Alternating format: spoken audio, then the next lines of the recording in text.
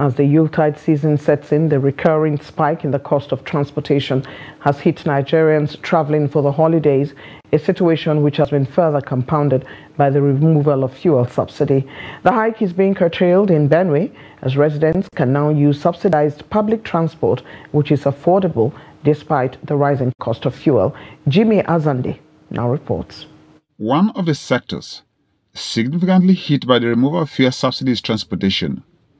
For months, millions of Nigerians have had to struggle with rising costs of living occasioned by the unpopular government policy.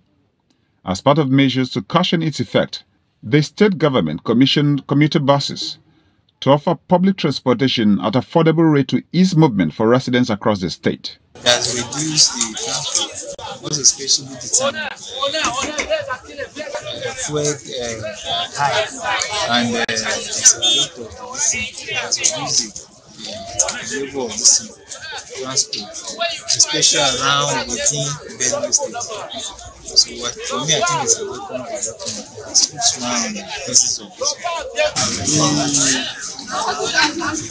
This program of Palliative is very, very good. We're enjoying it, especially with the Benue people. And I really enjoy their transportation arrangements here, because coming here, you have to book for tickets.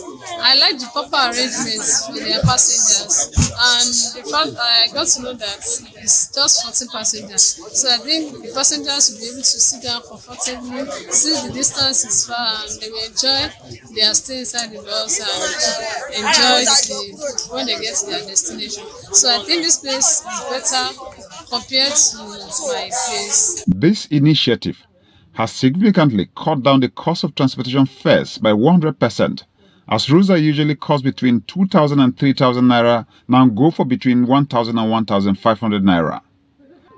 This development, although welcomed by the public, has disrupted the business of private transport operators who are losing their customers to the government. Food given as a palliative is very good for the people of Benue State.